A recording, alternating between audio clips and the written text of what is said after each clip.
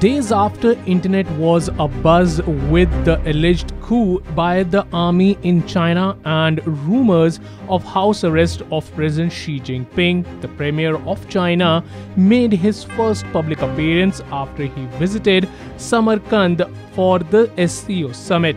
Xi visited the exhibition of the Communist Party, appearing in the public for the first time after his return from the SCO summit on September 16th. Xi on Tuesday visited an exhibition on the great achievements of the Communist Party of China and the country over the past decade. While addressing the gathering, the Chinese premier called for concentrated efforts to forge ahead determinedly towards a new victory of socialism with Chinese characteristics.